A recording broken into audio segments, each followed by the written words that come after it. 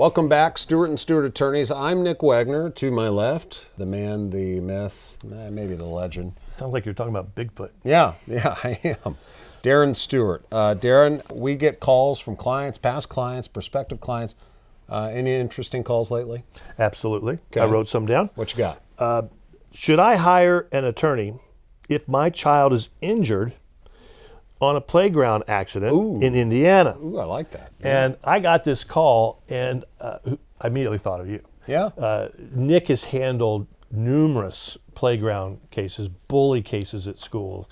He's kind of our expert on that, if you will. He really knows what he's doing. So I did answer their questions, but for the purposes of the video, I'm going to throw this back at you. Yeah. What are your thoughts? Yeah, well, there's a lot of moving parts that go behind the answer to that question. And I'll tell you, this day and age with bullying and all that being as prevalent as it is across social media and the school's involvement, I mean, a lot of schools flat out ignore it, which is really sad.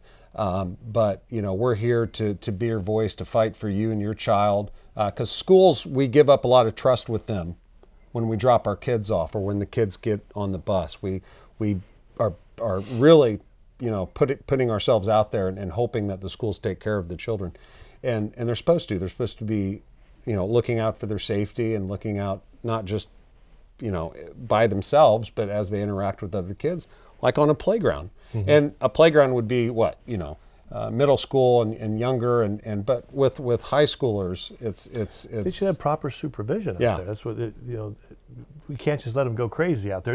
You know, another thing that I covered with this caller was the shortened statute of limitations, and we have to do a tort claim notice. Yeah. So you have 2 years to file a lawsuit, but if you don't take steps in the first 120 days and properly notify them, you can't file a lawsuit. There's all kinds of things you have to do right off the bat if you think that you have a claim against a school.